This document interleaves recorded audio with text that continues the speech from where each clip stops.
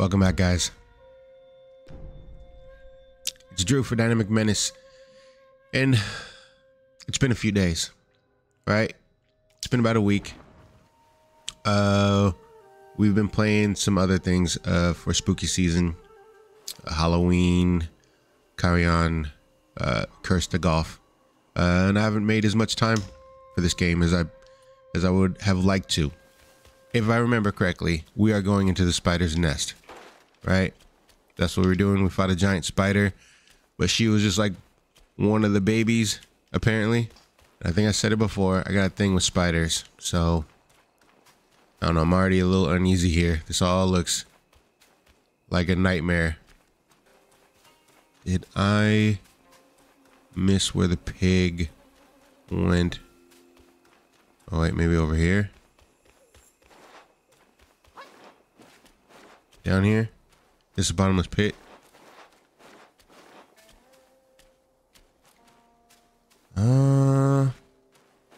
Screw it.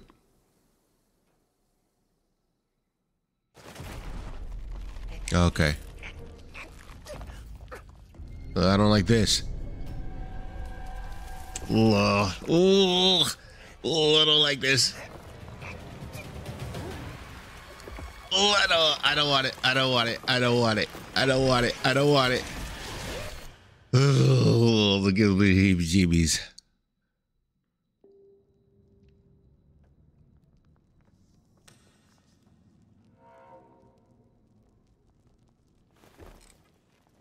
Ooh, okay. Maybe some of them are friendly. They're friendly spiders, right? Is there any movies or books or any media at all that has like friendly spiders outside of Charlotte's Web? Is there anything? Are they always depicted as like little minions for Satan? Hi. Maybe that spider was friendly, right? Maybe I fell down that pit and he rescued me and brought me back to like his little spidery bachelor pad till I came to. He's making grilled cheeses in the kitchen right now, waiting for me to wake up. Oddly enough, this level kind of fits right in for spooky season. Shit. Because if I was in a location that looked anything like this, I would be crapping my pants. Ooh.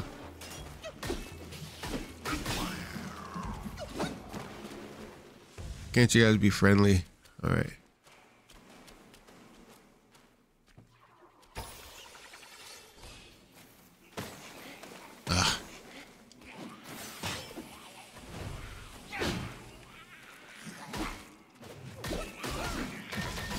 All right. I gotta kill these spider kids too. Where's the other one? I know there are two. Where you at? Shit. Out of the way. Drink. Okay.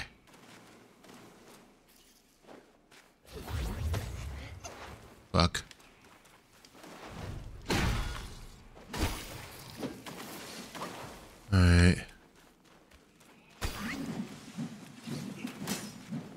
Alright. I'll be right with you, sir. I think it's funny to fucking shoot shit at people.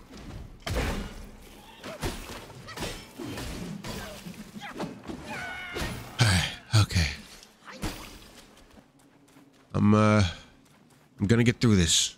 We're gonna get through this. We're gonna be alright. Alright? Oh shit. It's a moth guy.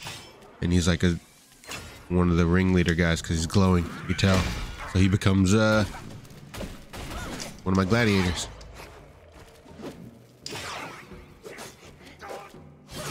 Shit. Come on, dude. Come on. Frank.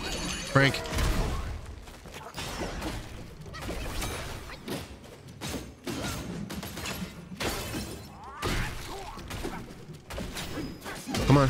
Come on. Get him. Now you belong to me. Get in the bottle.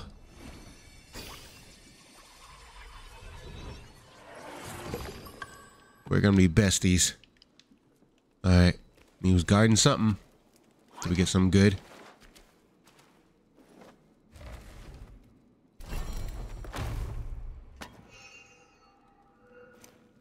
What was that?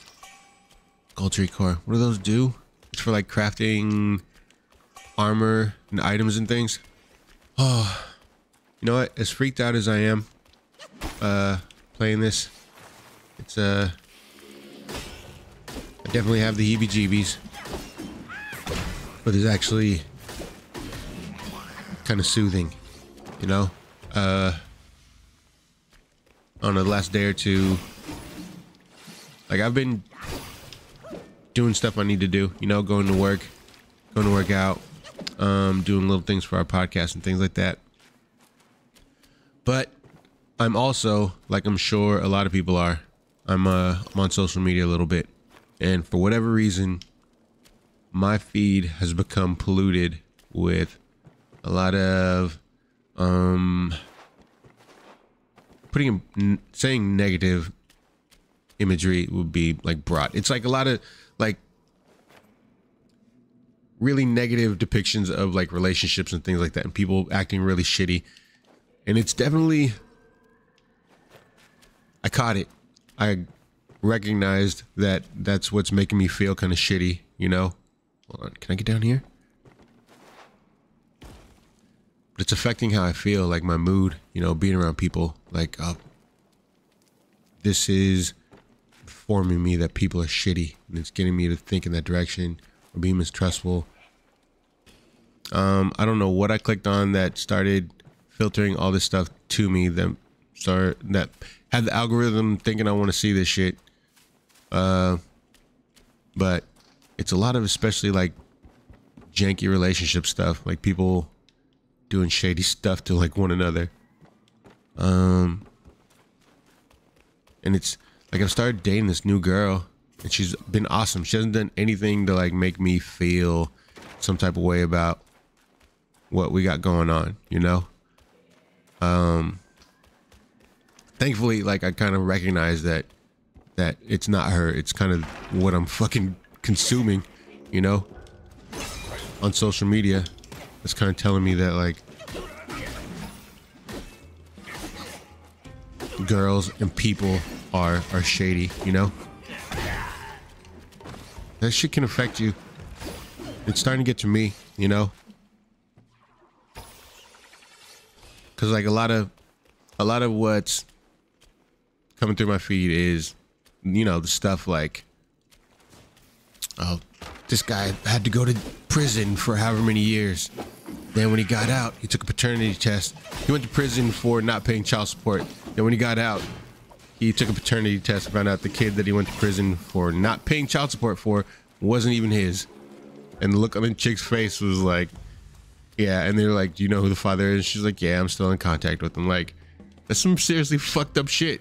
I'm sure these kind of cases are like outlier situations. I know they do happen. And I've seen shady shit, you know, here and there. But I know it's not the rule, you know. There was one instance where like I remember, like I used to work at this bar, right? I was a manager there, and we weren't paying attention to them, but they were definitely there. Like there wasn't a ton of people in there. It was like middle of the week. There was this chick. She was in there with this dude, and they're hardcore like busting slobs at the bar, like making out real hard, which is not uncommon, you know. People are drunk and they get all lovey-dovey and like, you know, or they get horny and they want to fuck, you know. So we weren't paying any attention. No red flags there. Then what did draw our attention was we saw this other dude kind of walk in, and he seemed kind of frazzled, and he was hanging out by himself, and the girl the woman who was making out with this other guy gets up and goes to the bathroom. We weren't paying attention, so I couldn't tell if it was because she saw the guy walk in.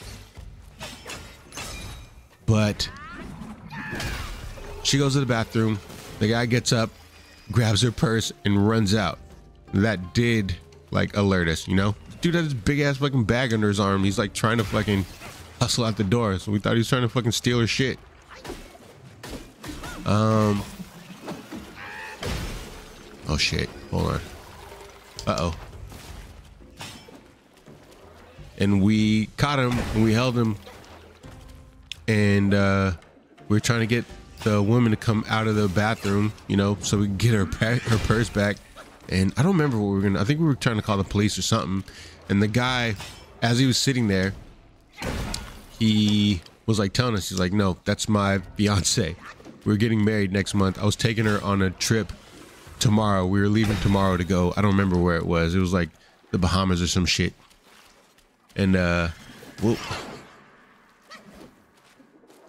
and he said he just, I don't remember how he tracked her down, but he was like, no, she's in here, fucking make it out with this dude. And he was hard down, like almost crying, you know? He was incredibly emotional, understandably so. But that's all I could think to do in that moment was just fucking grab her shit and get the fuck out, you know?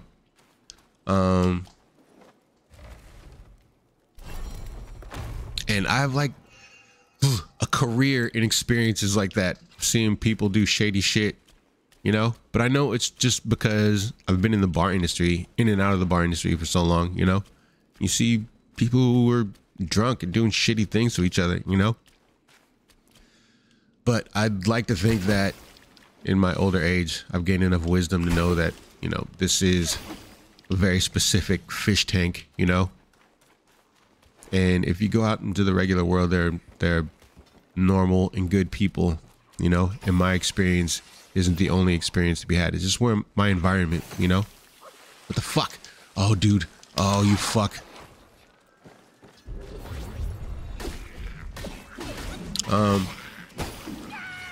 It's the same thing.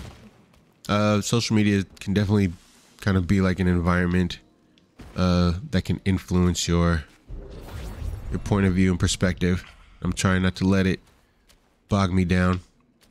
Honestly, I did just kind of get out of a situation that was really bad with the chick who was really fucking awful. And I'm trying not to let that bog me down and influence me negatively in, you know, continuing to date and hang out and enjoy romantic company, you know. Just because you get one bad apple doesn't mean you should stop, you know. And that's the funny thing, is that was my belief for a long time. Like, I went through a real bad breakup like in 2013, and for a long time, not because of her, but because I went out afterwards. I'm spilling my guts. I'm dumping my purse out today. So I broke up with this girl. It was a really messy breakup. We had been together too long. We stayed together too long. I think we just got comfortable. But I think it went stale. And we stayed together for like a few more years. And I don't know. Hold on. It was hard. It was hard to let go. Even though I think we both knew it. I just don't think we were the same people we were when we first started. You know, we were together for like 5-6 years. People change, people grow apart, which is fine. You know, but I think there's a way to go about it that's like respectful and with integrity. And you can't always expect that from people, you know? So, our breakup wasn't awful. It was rough. It was hard to give it up. I was so young, because I think that was like my first really long-term serious relationship, and I was really trying my hardest to make it work, right? Up until her, I'd kind of just been running around, and I was I don't want to say hard to nail down. I was just having a good time, and I wouldn't stick around very long. And when I got with her, I told myself, like, I'm gonna make it work. I can be a good boyfriend. I can do this, you know? I can be with just her, and that's it. And I really like her, you know? So I really want to be the best boyfriend I can be. And I don't think I failed at that. I just think, like I said, we grew apart, you know? We wanted different things. All the passion and the lust and things like that you have in the beginning kind of fades out, and then you're kind of left with everything else. And if you don't have a solid bedrock, then your chances are gonna go way down, you know? One of the things I say pretty frequently now is that as I continue to date is that you spend more time not fucking than you do fucking. So you need to make sure that that time feels just as good or better than when you are fucking. And if you do, then the fucking is even better. You know? I know this is kind of a crude way to put it. You know? I'm not exactly like fucking Socrates out here, this philosophy. How eloquent I'm stating it. But I think I'm onto something, right?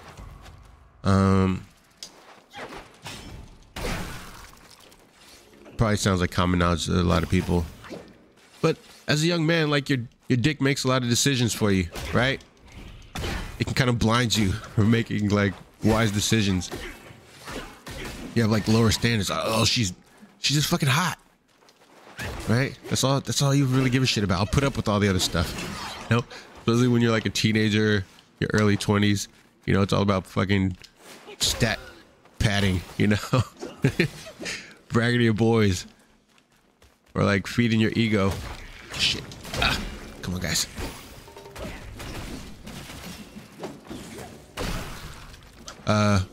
But back to my little story. What I was saying is, so I broke up with this girl, and that wasn't the end of it. It was like a tumultuous off and on, like seesaw, whether or not we were gonna get back together, because I did still very much care for her, but it just wasn't working for me. And I think once I broke up with her, she kind of realized that it wasn't working for her either, you know, but we both had a hard time letting go completely. Shit. Oh, fuck, I'm about to die. Drink. Okay.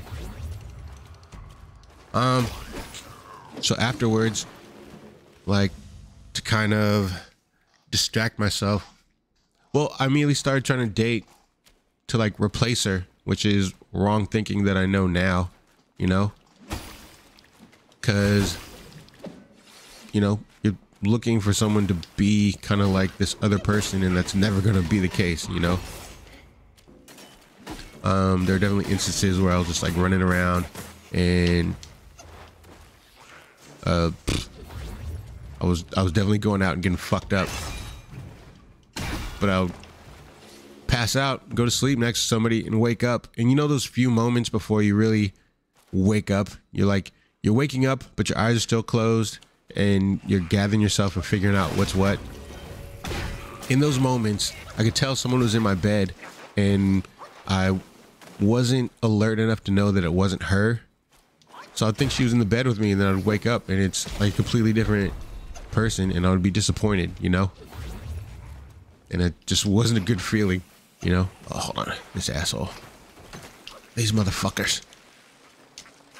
I'm spending too much time running my mouth. All right. All right, come on. Ah, I'm out of drink. I'm probably gonna have to come back down here.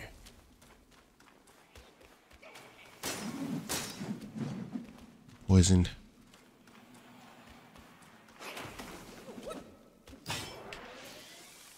More.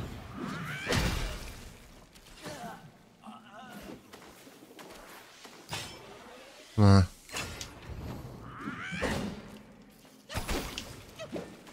Alright, what do I do? Shit. You two fucking assholes. It's so hard to see him, too. Alright, let me see. What? What the fuck?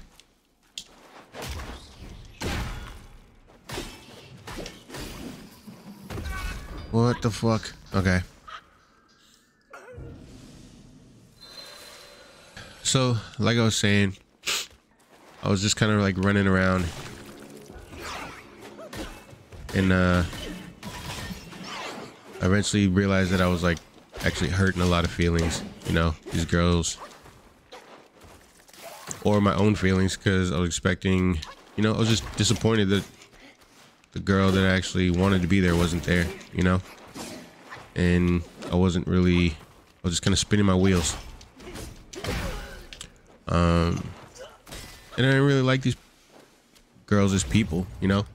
It was just something to distract from how I was feeling, which isn't a good thing, you know. I wasn't processing my feelings. So I stopped dating for like a long time. For a long, long time. And it wasn't until like the last few years when I started dating again.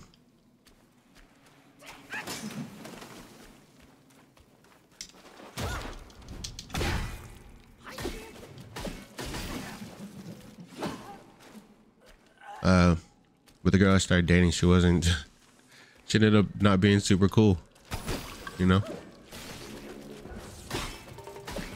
Hold on, I'm trying to concentrate too.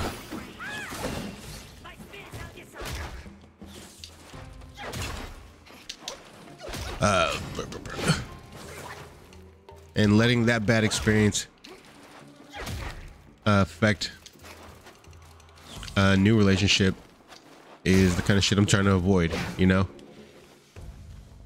You're gonna deal with people who are shitty and end up letting you down, disappointing you, you know? It's unavoidable. It's part of life. Learning how to manage it is a skill that I think is very much necessary. All right, come on, come on. All right, dude. Your turn. Oh, God damn it.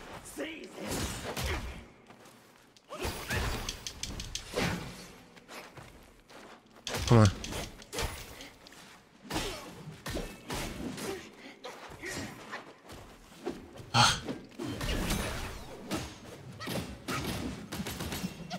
All right. All right. Drink, drink, drink. All right. These spiders are kicking my ass. All right. Yeah, all that is to say is I need to take a little break from social media. And I think we all do from time to time. You know? Shit. Whoa, whoa, whoa. Up, up.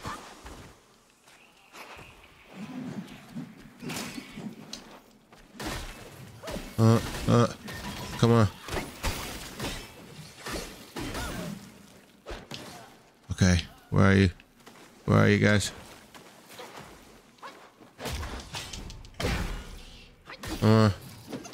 There's another one. Where are you guys? Monty, you little shit. Alright.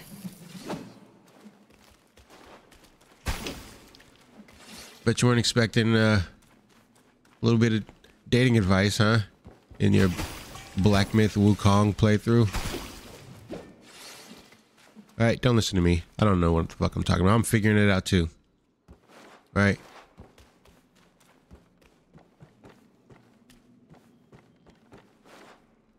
Alright, let me see. I hope you take some of my, I don't want to call it wisdom. That sounds arrogant. But some of my experience. Oh shit. Turn into something good, right? Avoid my mistakes. And one of the biggest things too that helped me, I want to throw this in there too, right? I got from Patrice O'Neal. Patrice O'Neal is a fucking legend, right? And a lot of the shit he says is kind of coarse, and you don't get like a spoonful of sugar with this medicine, but it is medicine. And this, I think this applies to guys and girls. You need to know when to pull the plug. You know, when somebody, it does not have your best interests at heart, you need to know when to fucking take your ball and go home. You know? He was giving a little bit of advice. It was a dude who had been friend zoned, and he was trying to ask. Yeah, Patrice had a radio show. It's called Black Phillip, you know? And people call in with their relationship stuff and ask his advice and ask for help and, like, you know, opinions. And because he was a comedian, like, some people kind of thought he was like a clown or a buffoon or whatever, and he's not. He's like super intelligent. I feel like a lot of comedians are very good at like observations and pattern recognitions and things like that, you know, and pointing out things that you probably walk past every day, like filtering it through like shit, their little lens and making it funny, you know. That takes a very high level of intelligence to do it really well, you know. So people who wrote him off as just like kind of a fucking buffoon or a clown, like, found out pretty quickly anytime they tried to fucking talk to him. Oh shit.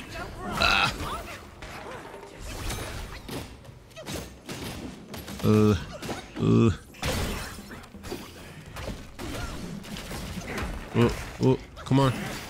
Damn it. Shit, this guy's fucking my shit up. Whoa. Whoa, what the fuck?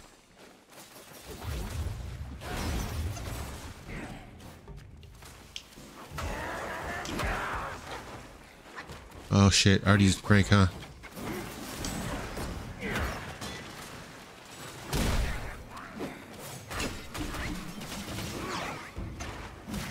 Alright.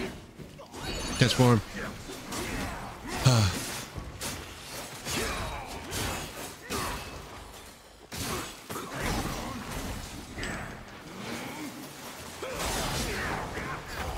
Alright, come on, let's go.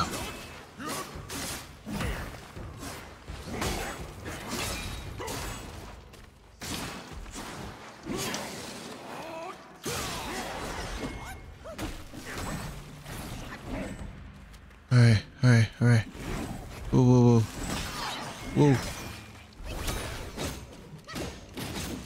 All right, so this dude called in. I think I can deal with this guy. This dude calls in, and he talks about this girl who he's friends with, who he's into, but she's made it very clear that she just wants to be friends, which is fine. But he said that every time they would go out, like go to the bar and go to the clubs and stuff, she would get really lovey-dovey and want to like hang all over him and act like they were together and so on and so forth. And I think Patrice pretty much just told like, no, you need to get the fuck out of there. Like, she's doing that shit for her own ego. Like, that's vanity. And she's probably doing that to demonstrate to everyone else, like, to make herself feel sexy, you know? She doesn't give a fuck about how that shit makes you feel. You know, even though she knows you have feelings for her, she is unconcerned with that. Hold on, I'm gonna take this guy's soul.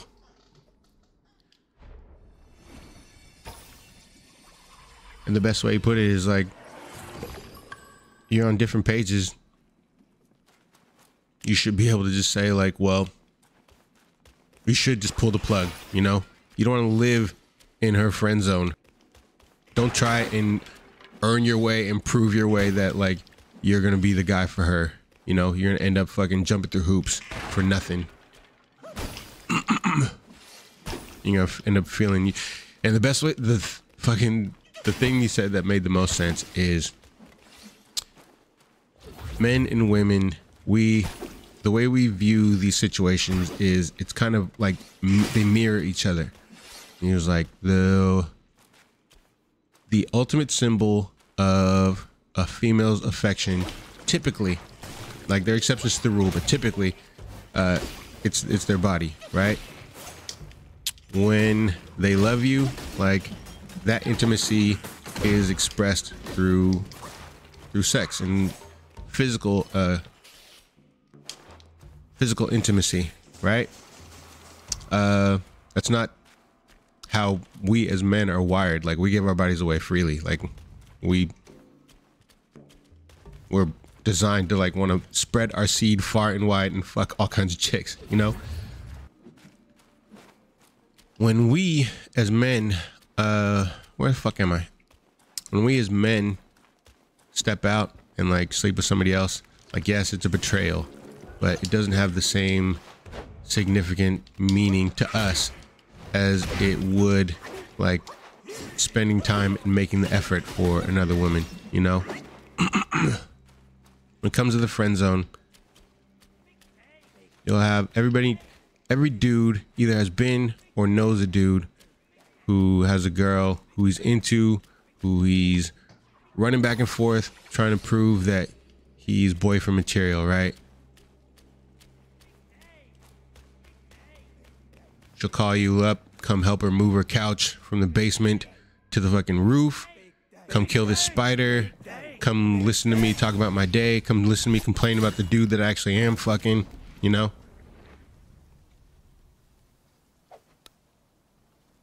And you're doing everything you can to open her eyes that like, we're doing everything but fucking, like I'm basically your boyfriend, you know?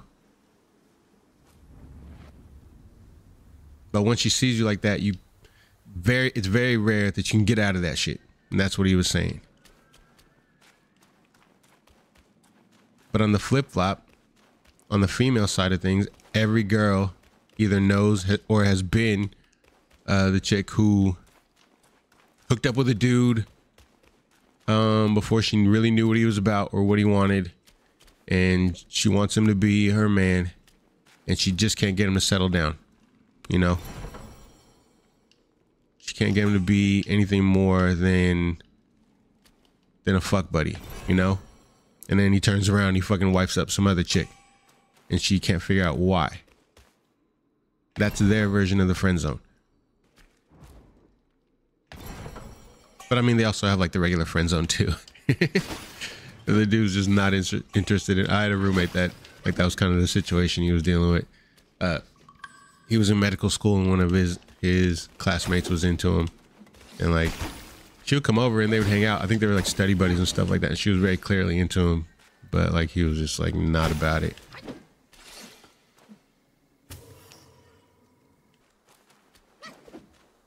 All right, worm guy. Shit.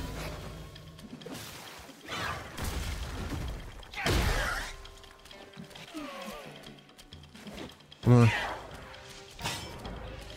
Oh, there's a face. Are you shooting that shit out of your ass? No, no. Come on. Alright, alright. Need some stamina back. Ooh. Ugh, fuck.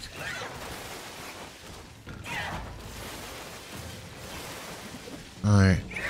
Come on.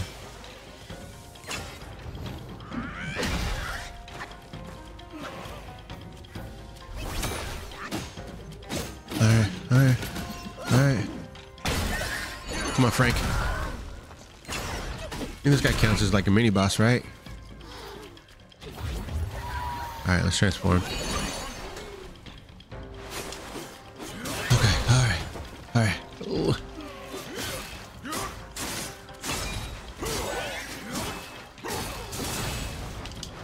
Come on. Come on. Ooh.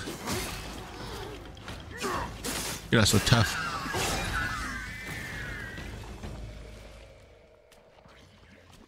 Ooh. Oh, okay. Think we did it. Alright. Is there someplace I can go now? I got some out of here. Nope. Alright. Alright. Ooh. What is it?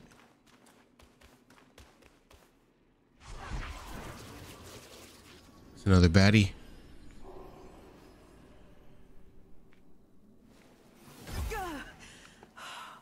Creepy spider lady. Blast this talisman.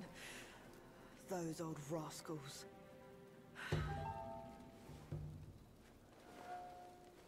On your feet already, are you? Best keep clear of this mess.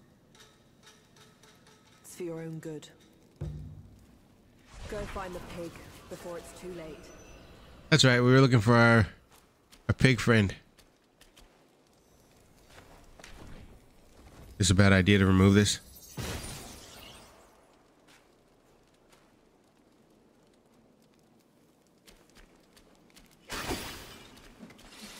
Where is the pig? Just go. Go, go, go. Just go. Nope. Don't have time for you, sir. Just gonna... There's something down here, right? Is there a boss fight? Centipede guy. Ooh. You're not friendly.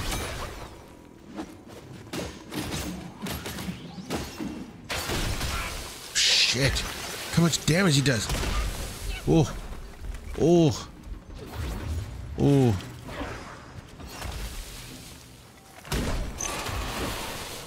Frank, get him.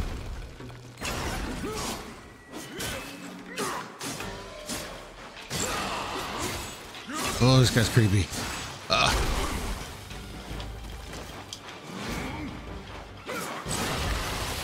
Come on. Let's go. We got some more in the tank. You got this. You got it. Shit. All right, let's go, monkey. Let's go, monkey. Let's go, monkey.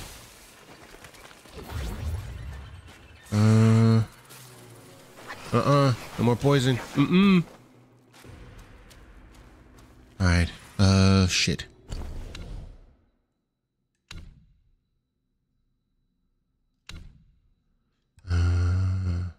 Maximum health. I'll take some of this.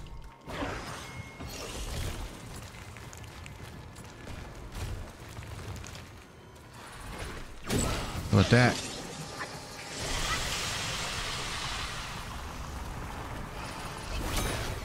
Come on. What is that? What? What just happened?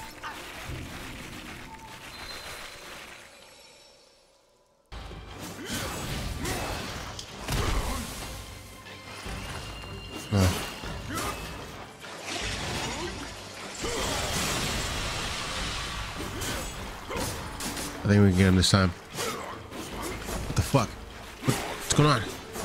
Oh, he's calling him, but call up your homies. Oh, okay. Alright.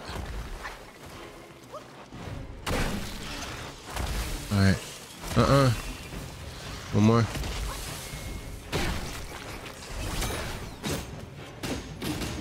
Alright, okay.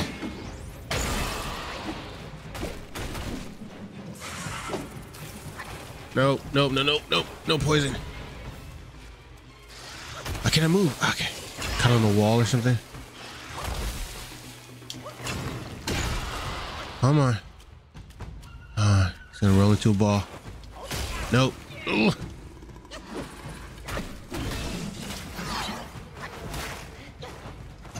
Come on.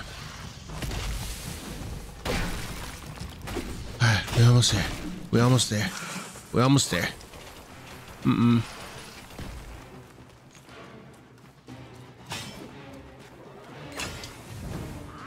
Bitch.